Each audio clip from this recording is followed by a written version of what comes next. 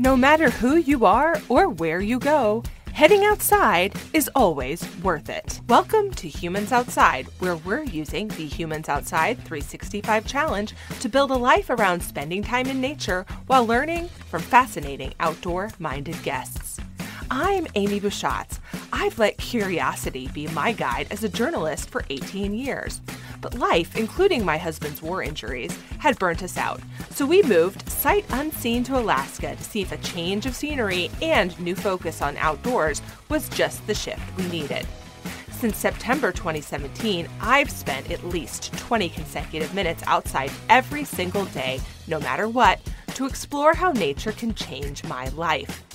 Ready to hear from experts and outdoor lovers who make heading into nature just a part of who they are while we work to do the same? Let's go! If you've picked up an outdoor habit or are tackling the Humans Outside 365 Challenge, you may have puzzled over how much time you want to spend outside every day. 15 minutes? 30 minutes? An hour? Or, like me, maybe you're shooting for 20 consecutive minutes. When I picked up that 20-minute goal, it was based on a little research I had read about outdoor time dosage, combined with picking a time I thought I would actually do. Since then, a host of research has come out about just how much time outside each week is beneficial. In this best of episode, social scientist Dr. Kathleen Wolf dives into just how much time outside makes a difference and why. Kathy is joining us again for another episode in Season 5, so now is the perfect time to catch up on what she told us the first time she came on the show. Kathy holds a PhD in landscape architecture and environmental psychology from the University of Michigan, and now does research at the University of Washington, where she's spent more than 2 decades researching the way spending time outside impacts those who do so. That makes her the perfect person for us to talk to on Humans Outside. Now, here's that original episode from Season 3. Kathy, welcome to Humans Outside, and thank you so much for joining us today. Amy, thanks so much for the invitation. It's a pleasure to be here, and congratulations on your anniversary of 20 minutes out every day. Thank you so much. I really appreciate that. So I'm so excited to talk to you today. I think our listeners know that I am a huge nerd when it comes to this stuff. You know, I started the project by gut, like I said, but I just love the research too. So why don't you start us with how we start all of our episodes by imagining ourselves chatting with our guests in their favorite outdoor space. Where are we with you today? Well, first of all, I really resonate with you being a nerd because I am an active, very active nerd in conducting this research. And so my favorite place, I have to explain that I have this kind of dual connection to nature in that on one hand, I grew up with a family that was very active outdoors, so I enjoy wild places. And so for me now, in this time of COVID with social distancing and whatnot, my favorite place is on the water of Puget Sound. I've been actively kayaking all through the winter, every weekend, weather permitting. And so for the moment, at least, that's my favorite place. But then on the other side of all this, the research that I do is about people's encounters with nature in everyday situations, what I term and others term nearby nature. And so my favorite nearby nature place is a very small forest reserve tucked in this residential area that I live in near Seattle. And it's my place of quick respite, the place that I can step out the door. I can get there by walking in about 15 minutes. I can take a little time going through the woods, come back home, and again, do more Zoom calls. So I really have this combination of different functional favorite spaces. So I described your background just the tiniest little bit in the introduction. And you just told us a little bit about your research, but maybe tell us about how you became a person who researches going outside and then personally likes to go outside. What's your journey to this point? Well, it's a long trajectory, as it is for many people, but I will say my career has been of a bit of a meander. So I grew up in this family in here in the Pacific Northwest, Tacoma, Washington. My dad was an outdoorsman, so I was out fishing and hiking and doing lots Mm. of things. And so I developed an interest in biology. So my undergraduate degree is in biology. But I studied at a small liberal arts school. And so I almost had a minor in philosophy. I was always drawn to this combination of nature and culture, or society and nature. Well, went off, married early, soon after graduation, went off. My husband's an educator and he got a job in Key West, Florida. So away we go from the Seattle area to Florida.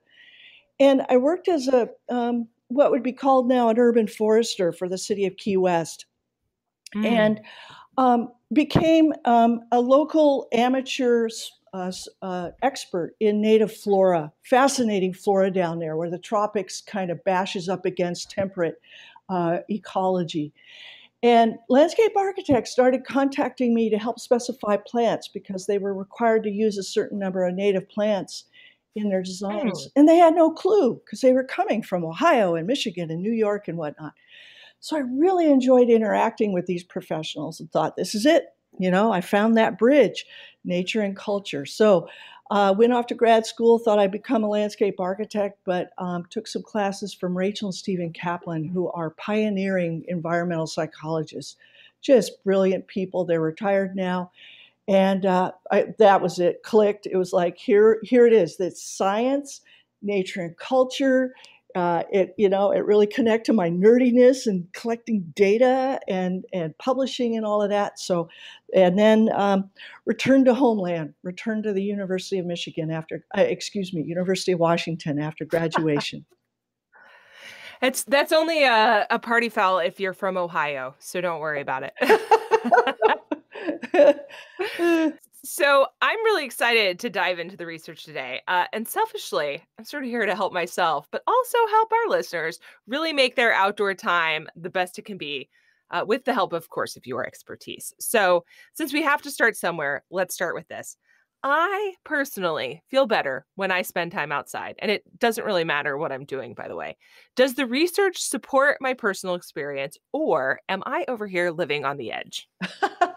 Maybe a little of both, huh? Oh, Being, yeah. being in Alaska, um, Yeah. the research definitely supports your intuition. And that's what I'm finding. Just a very quick overview of the research is through working on a website called Green Cities Good Health. Some graduate students and myself over the years, we've been collecting the articles that are coming from all over the world, English language articles, so there's probably others in other languages. But we're now up to near about 4,000 articles having to do with nature and health response. So you're Mhm. certainly in line with the research. And what we find across, and the Green Cities Good Health website has about a dozen topics. What we did was took articles, uh, condensed them into summaries, quick summaries with some citation. And we just see quite a broad array of different health benefits, from stress reduction to mental health boost to children, women who are pregnant and who have green around them. Their babies are of healthier birth weight when they're born. Better performance in schools. Just an astounding array of things. 40 years of research, thousands of articles, and so what you came to intuition, we now have support from evidence. And my work, where I'm going now, is to try to bring this to mainstream. How do we bring this research and evidence to ways that can influence how our communities are built and function? Hmm. So I picked some 20 minutes because I read something somewhere at the time that suggested it was about how long I needed to go outside to get a benefit. And also, it conveniently was about how long I felt like I could commit to, because I thought, 5 minutes seems kind of wussy and like not enough. And 45 minutes seems like something that I probably could make the time for. But when it's, negative degrees and very windy, I don't want to. So, so since you're familiar with the research and are an actual scientist, fill us in. What does science say about this? And I think the term is dosage. Yes. So, this legacy of research, it started out with, and the Kaplans were at the forefront of this, simply preference studies, showing people images, an array, very, very well-defined, distinct images, preference, how much do you like it, and sorting out statistically, what were the clusters. Well, nature scenes came up prominently in that. Then there was this movement to what is the response to these images or to these Mm, situations. So then we started seeing reactions to places and nature settings, particularly with a health orientation. Now, the research, two things that I see. One is the dosage that you described.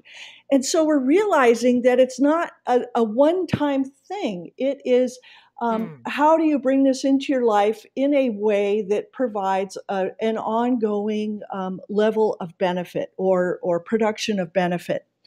And so with dosage, there are questions of how much and how often, and then also less well known, but coming along in the research is it different for different people by age, by location, by country, things like that. So what you just from a hunch you settled on 20 minutes a day, which is really it's in line with the dosage research. Um, Studies, it hasn't settled down to any sort of consistent recommendation like the CDC might do, with regard to physical right. activity. But the range, 20 minutes, is about the minimum. One study, for instance, suggests that 120 minutes per week, 120 to 150 Hmm. minutes per week, breaking that out into any sessions that are, of convenient length and location for a person. But I think what's really important about what you've done is not just the length, but that you've brought it into your lifestyle. And so, what Mm, is important is this consistency so that you're sustaining that benefit from day to day or week to week. And that's what's really important in all of this. It's not unlike a prescription that a doctor or a healthcare provider might give you. Well, in this time, a vaccine, for COVID is a one-time treatment for something, but typically we get a course of medication or a course of counseling to help if we need a little boost with our health, and that's what you hmm. just coincidentally settled on was an amount of time, but you pulled it into your lifestyle in a consistent way, and that's what counts. The third part of this is nearby nature. So, Hmm. yes, we get benefit from leaving our homes, our cities, and going out to big, bold landscapes, the national parks, and so on. That's really valuable for us. But nearby nature is what this is really all about. That really daily encounter just out the door, just down the street, even just looking out the window at trees or a nature setting can be of great value. So, two things I want to ask you out of that. First of all, am I too worried about dosage, right? Like I'm a rule follower. I wanted to make sure I had guardrails and parameters. And part of that was because before I started my 20-minute challenge, I had done the time between Memorial Day and Labor Day as any outside time counts. Um, and there was definitely a day in there that I went outside, stood in the rain for it could not have been more than 5 minutes and said, that's good, and went back inside. And I didn't want to give myself permission to do that in the dead of winter when it was going to be really, really tempting. So part of it was setting guardrails. But on the flip side, as a rule follower, I really stick to that 20 minutes. Now, often it's more than 20 minutes. I would say at this point, it's almost always more than 20 minutes. But that is it is a sticking point for me. It's a bare minimum. Am I too worried about that? Oh, worried is not the right word. Uh, Mm, So I've done research and have worked in other parts of the world. And what I notice is that Americans, we are very goal directed, right? We're energetic, hmm. dynamic people, and we're goal directed. So what you have set up for yourself is very reasonable. And if it gives you satisfaction, that's what is important. Other people, Hmm. I will say, are a little more relaxed about these things. And but mustering is the wrong word, motivating oneself to some level of repetition, of short duration, of being in nature has been shown to be of great benefit to people. So Mm. it doesn't have to be quite as disciplined as what you have taken on, but building it into routine, building it into your Mm. lifestyle in some sort of way. And that's more difficult for some people just because there are more challenges in their lives, perhaps. Now with COVID, helping out your children with schooling. Maybe you're working at home and trying to juggle, all the team meetings or outreach to people with trying to accomplish tasks. So there's a lot of complexity, but what's really important is to set this as something that is important to your self-care, to make it Mm. equivalent to eating well, to sleeping well, to recognize that this time in nature is not just, oh, isn't that nice to have? I'll go out one day a week, or we'll drive to a park and hang out for a while. This is important stuff, and figuring out how to incorporate it into your life in a routine way, whether it's highly goal driven or not, is what's important. Yeah. So what I hear you saying is that it's about the habit, not so much the goal. And if having a goal helps you build a habit, awesome. But what I really appreciate is that you are reminding me and to do something that I try to remember to do in this challenge and with this group of people who are following along and listening to this podcast, which is to give them permission to set an amount of time that is good for them, or to go outside, simply go outside daily, the end. And I find 20 minutes to be ideal. You've talked about how the research supports that as a pretty good number. But that doesn't mean someone else has to do that. And I never want to inflict my own type A personality on someone else. Yeah, It's just who I another am. part of this is make it convenient, because Hmm. we can find, just as with other health oriented behaviors, eating well, not drinking too much, sleeping, adequate amount of time, there are challenges in our lives to achieving these goals, even though they're evidence based and encouraged by health experts. So what I have found is that I have to make this convenient. So in other words, I have purchased the clothing, and as you well know, the outdoor clothing tech is incredible now. And you can set up your kit at a pretty reasonable price these days. Good rain Mm-hmm. gear, good fleece for insulation, all that. So setting up, it's not only committing to this activity, but it's also realizing what might be the barriers, what might be the challenges to me to do this, and try to access the materials or the time to overcome those barriers. And for me, it's been clothing. I have the great clothing. We've talked about this. My daughter she lives in Juneau, sort of close to you, probably compared to many other listeners. Yeah. But she is, while she's working in healthcare, she is a part-time wilderness guide in the summer. And she has introduced me Mm. to so much high-end tech clothing, but you don't need to go to that price point. There's very reasonably priced outdoor clothing that can set you up so you can get outdoors no matter what the weather might be. Yeah, and we have a whole episode focused on, and then like a series of incremental things focused on specifically what to wear when it's cold outside, because that's a huge challenge for people. Who wants to go outside when they're cold? No one. You want to be comfortable and you want to remove those barriers. And sometimes it's just an education piece. You don't know what you don't know. And it doesn't have to be expensive. You just have to know how to layer, know how to not wear cotton. And then there are some tips and tricks in there that can really help you out, help you out in the wintertime. Yeah. And I say this as someone who tends to be very Yeah. cold. So, Yeah. Well, what I have found is, so I've got this kit for walking, be it short walks or long hikes. I've got this kit for cycling. I'm a bike commuter. When we could commute, all through the year, I would ride my bike to get to work. mm, And various outdoor kayaking. I've got a full winter kit for kayaking in cold and wind and whatnot. And I kind of love the feeling when I'm in this bubble of warmth. It's sort of a security blanket, you know, being out and knowing I'm prepared. I can go out for hours. It's a really satisfying feeling for me. Yeah, it is pretty great. So you touched on something a minute ago that I wanted to was the second thing I wanted to ask you about. So that's great because we just really tailed right in there. One of the things that I was hesitant on when I started my challenge was the risk of falling into the trap of doing the same thing every day because it was convenient.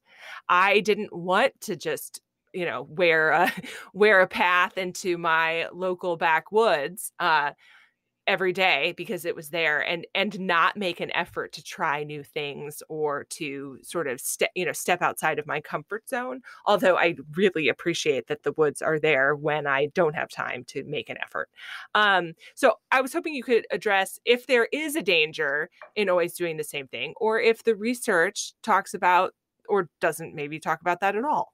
That's a really interesting question. I'm not aware of research that has addressed routine, if you will, either of Hmm. time, place, whatever. Let me give this a little thought again, based on a familiarity with thousands of articles. One thing I will say is it doesn't seem to matter. There's something about being outdoors that I don't think would be any different whether this was a routine walk that you did, if you did wear a path, or whether you pursued a novel experience every day or often. The reason I say that is, again, I'll go back to the Kaplans, and one of their most profound ideas, I think, is attention restoration theory. And what they Hmm. noted is that people are in our lives now as a species, this attention to detail and focus on screens, on paper, on budgets, on reports, on writing is a fairly new phenomenon in our species history. And our brains do well, but we get fatigued. There's cognitive fatigue Hmm. with that level of attention to detail over a sustained time. And when we encounter this fatigue, we can get frustrated, we can get irritable. There are even studies showing that we could potentially become more aggressive to people who are around us because it's a secondary effect of this fatigue with the sort of tasks that we're having to face. So the research from the Kaplans and now others, their students and colleagues are showing that being outdoors alleviates that attention fatigue. It helps us restore our cognitive ability because of soft fascination, because of the elements in nature that draw Hmm. our attention without effort. And so I don't think that going through a routine area, as long as we're attentive, as long as we put aside the phone, as long as we are in not really a meditative state, but a state of intentional observation of what's around us, um, that's what's Hmm. important in helping us to restore cognitive fatigue and also easing stress, which is another set of studies that was done by Roger Ulrich showing that just moments outside helps to reduce the stress response that we may not even be aware of as it's a physiological sort of response. So, Hmm. interesting question that you pose, and I really don't have an answer, but my hunch is it really doesn't matter. Another dimension of this that is coming out of the research fairly recently is that in terms of mental health, greater biodiversity in these nature settings seems to be of benefit. So there's benefit of nature generally, be it a more formal garden, be it a very small space, whatever. But if there's more biodiversity in that space, in terms of species variety, of plant materials in particular, and bird abundance and birds diversity is being used as a Hmm. proxy in these studies. There's an additional margin of particularly mental health benefit. And I find that fascinating Interesting. because that starts to address how do we rewild our cities? How do we introduce Hmm. nature in a way that generates various ecosystem services in addition to human health response, such as improved water management, improved air quality, enhanced carbon sequestration, and all of those things. Hey humans! Did you know you can officially join the Humans Outside 365 Challenge and score some really cool and exclusive challenge swag, including a finisher medal and a decal on humansoutside.com/challenge? You'll also get an outdoor challenge guide written by me for you, an exclusive challenge tracker, and insider info all year long. You don't want to be left out of this. There is never a wrong time to join the Humans Outside 365 Challenge. So get going. Join it today. Go to humansoutside.com/challenge to learn more now. Now, back to the show.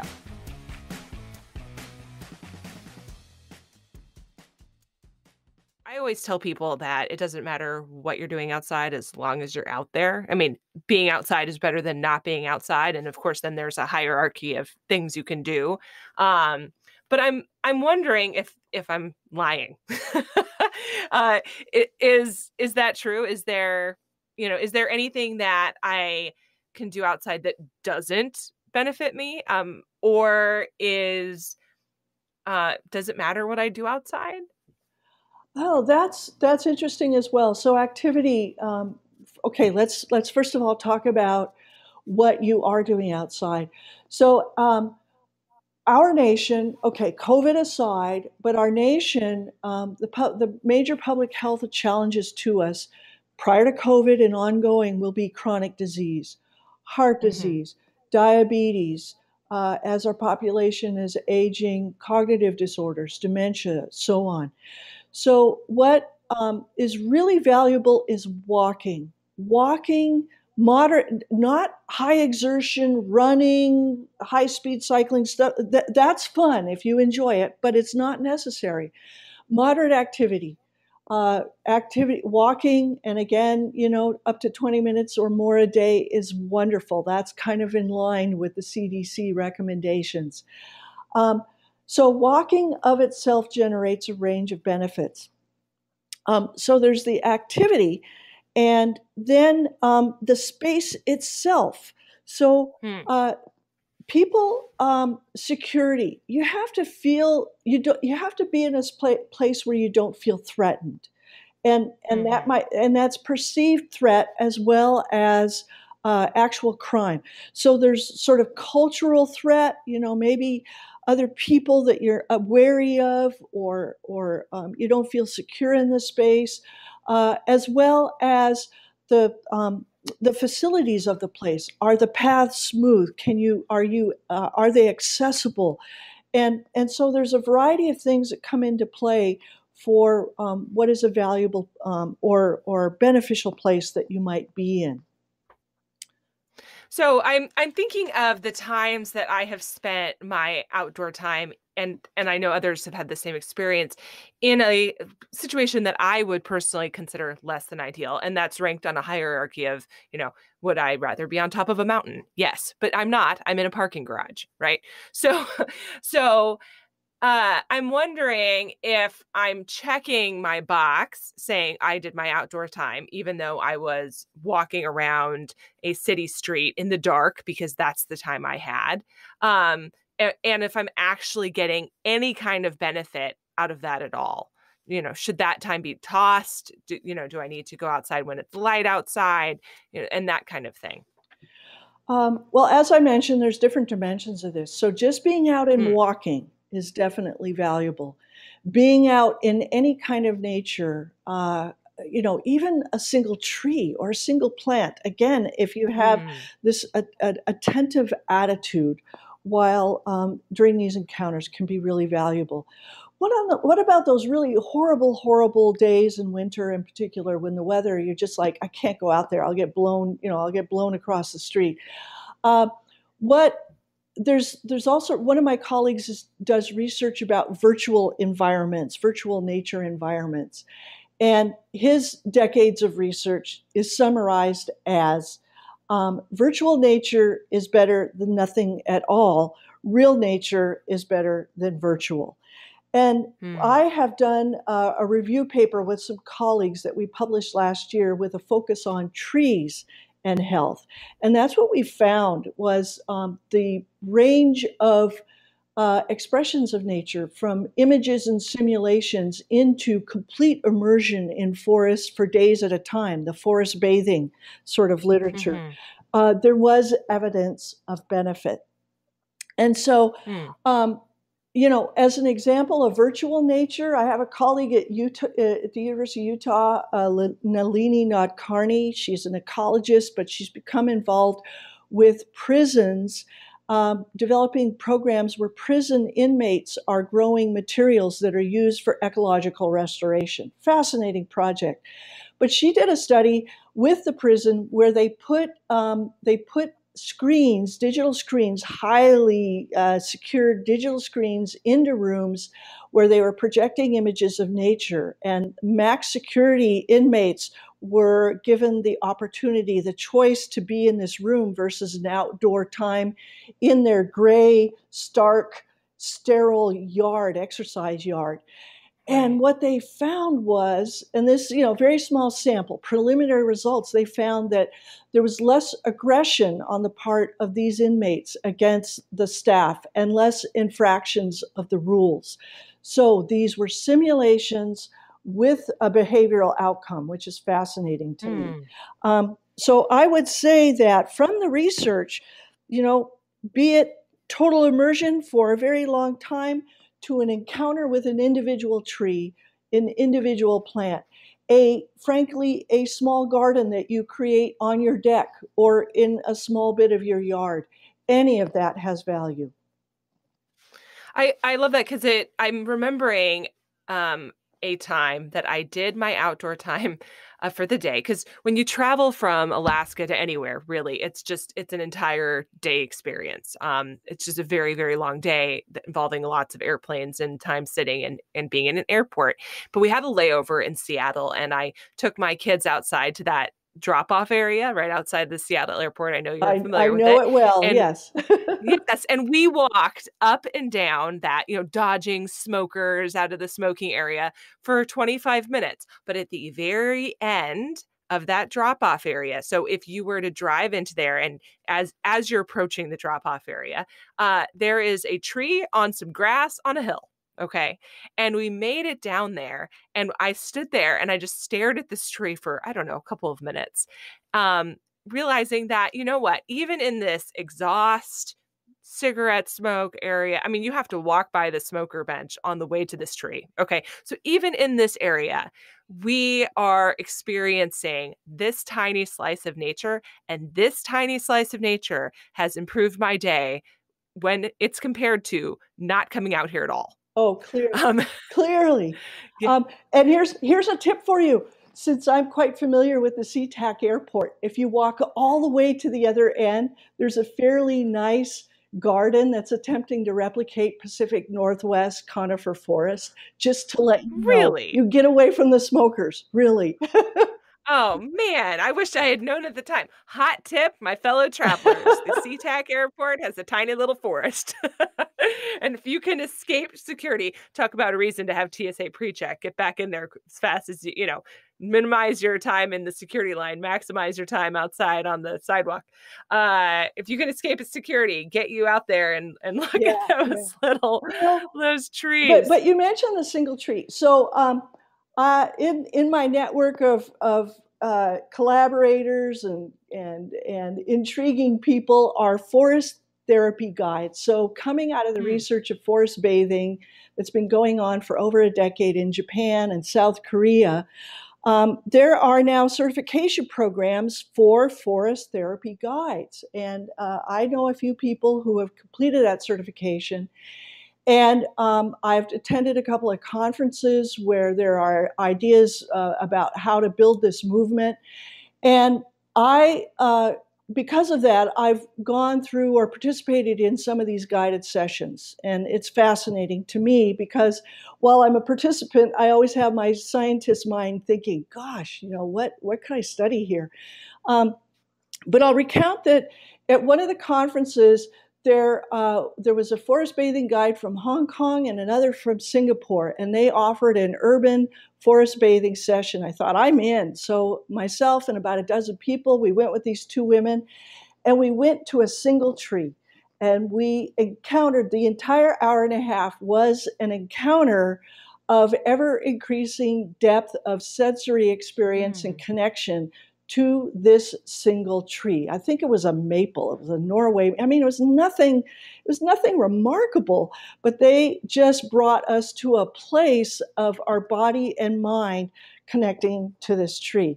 And it was fantastic. And it really changed my outlook. I'd read the research about, modest amounts of nature and the benefit. And this experience really enhanced my understanding of that potential. Oh, so cool. So I want to give people, before we wrap up here, maybe 3 research-based ways that they can get the most from their outdoor time. We've talked about a bunch of stuff during this episode, but let's just tie it into a bow for folks so they can, hear this part, be like, yes, this is what I'm going to do, and go forth. Give us some tips. All right. Well, we've been talking primarily about individuals' behavior or choices or habits, and you're such a great model of that. And in this conversation, we have, come to realize and really confirm that a short amount of time is valuable. So any amount of time that you can spare, be it 20 minutes, be it more, be it less, any amount of time. But what's important is to develop some sort of routine so that that benefit is sustained, because the research shows that there's an immediate physiological or mental health response, but it carries over a certain amount of time. And we don't know as much about that durability as we do about the response in the moment. So figuring out, you could start to feel that in your own self, your own place, your own family, your household, whatever, is that carryover effect. I certainly feel it when I kayak. I feel that time on the water is a boost for me that lasts for days. But at another level, if you are a community leader, a neighborhood activist, you just have, you're involved with a civic organization in your community, think about providing nature for other people. And we're reckoning now, because of this evidence, that parks and green spaces and trees are not just, oh, isn't that nice to have? What's the big deal? We're realizing they're profoundly important elements in our communities. And we're also realizing the research is showing that there's disparities across cities in the amount of green space available to people. So if that is part of your life, or you have that influence in your community, look around and think about how to help provide this resource for others. Well, that's so good. Thank you so much for that. My dream is that people walk away from listening to this validated in whatever amount of time they're spending outside, validated in however they're choosing to do that, and then also inspired to practice and integrate some of the best habits or higher outcome habits that you've identified today. Yeah. If I might just add one more thing, is if please. you're, again, in the United States, we tend to think of nature as an individual thing. Go out and, goal setting and achievement. But group walking, some people are more social. So if it works out that you walk with your children or your partner or a neighbor or a friend, and that helps motivate, that's another thing that we're seeing in the research, that social connection around this can be really helpful.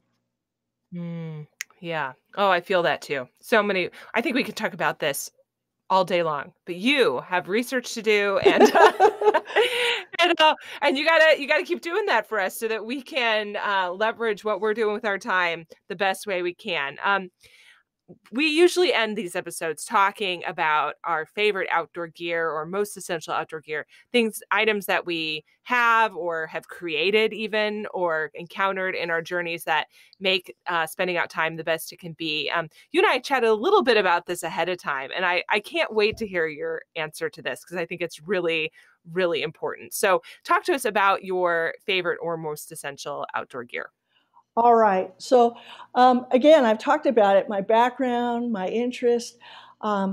I'm of a dual mind here, or so I do really enjoy outdoor, getting away, wilderness activity, but I also enjoy that nearby nature. So for nearby nature and just getting out in the neighborhood and walking to this little forest patch near me, um, boots keep my feet Hmm. dry. I Last summer I was at a shop and I found these rubber boots that fit me so nicely and they're insulated. I love them. That's my favorite at this time. So for the more wild, my kayak, I bought a Delta kayak last spring. I love this boat, but we're starting to think about summer activity, sleeping Mm. pad. I have a very cozy, comfy sleeping pad. Getting a good night's sleep while out backpacking or even car camping. Oh, that's a game changer. And once again, I might have gone a little high end on these things, but they give me such great satisfaction, and you can do the same at a much lower price point. So I think that's what's important here. I love that you emphasized that because it is so important to you've emphasized two things that really increase your comfort, which is something you talked about earlier. Um, and I think that it's important to go back to that. It doesn't have to be fancy, it doesn't have to be high tech. It just has to be right for you. And you're more likely to want to spend time outside if your feet are cozy and well insulated. And if when you sleep on the ground, your entire body does not hurt the next morning, it's just human nature. You know, why would you go do something that's terrible? Right. Yeah, yeah. So yeah, that's And real, I'll you add know. one more thing. I'm reflecting on this, my two different sort of gear sets, if you will. Um, but I use this metaphor of the value of nature experiences and in both of us in our lives, how this is expressed. But I equate it to nutrition. So Hmm. every day we need high quality food for energy, for nutrients. We need good food to sustain us. And it's important that people have access to that. Not everyone does. And that, again, is should be a broader society goal. But everyday nutrition is important. But every once in a while, you get together when we can again. You get together with friends and family for a feast, be it Thanksgiving, a nice dinner out, something like that. And that's a special experience, sometimes quite memorable. It becomes something that you return to in your thoughts over time. I find that this outdoor experience is not unlike that you need everyday Hmm. nutrition. Your 20-minute walks on a daily basis, they sustain you just like eating good meals might do.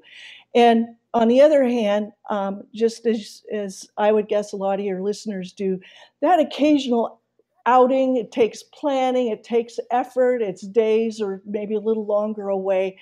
That's that memorable experience, but it's not enough of itself to provide the full array of nature benefits. Hmm. So true. All right. Last thing. Walk us out, envisioning with you your favorite outdoor moment. If you close your eyes and just take I like to think about it as my happy place, my outdoor happy place. So just take yourself to a moment that is something that you hearken back to. Where are you and what are you doing? Well, I have to say that I'm blessed to live in a place that offers a lot of these sorts of opportunities, and frankly, returned to this part of the country after studies and work in other parts of the nation because I was self-aware of not only family, a lot of family here, but these places that, in a sense, are family. But I'll just say time on the water in my kayak, and I'll just some recent experiences. On one hand, the water is glassy, and each time I dip my paddle, there is this wonderful sound of disturbing that surface, a mild splash that I so enjoy. And then often when we're out, that glassy water turns to 1 to 2 foot seas because the wind kicks up. And the sensation of surfing when one is paddling with the wind is at your back and you're surfing across these waves. I love that. In and around this, there are the curious harbor seals whose heads they poke up, they glance at you, they look about, they're trying to figure out, what is this creature on the water? I've not seen this before. And then they duck back in the water. River otters that are very, very playful, and occasionally harbor porpoise. And they dip out of the water. There might be many, many individuals around us, but they seem to be in small pods of 3 to 4 to 5 animals. And that turn as they come up for air, and we are so close that we can hear the hiss of them breathing. So this is a collection of memories that sustain me and continue to build each time I'm able to get out on the water. Kathy, thank you so much for sharing your insights and research with us today. Thank you so much for being on Humans Outside. It's been a pleasure. I've so enjoyed this interview. Thanks, Amy. Thanks so much for listening to this week's episode of Humans Outside. If you've enjoyed this episode, give us a little love and leave a rating and review to make it easier for others to find the podcast too. What you say matters. It really truly does make a difference. And until next time, we'll see you out there.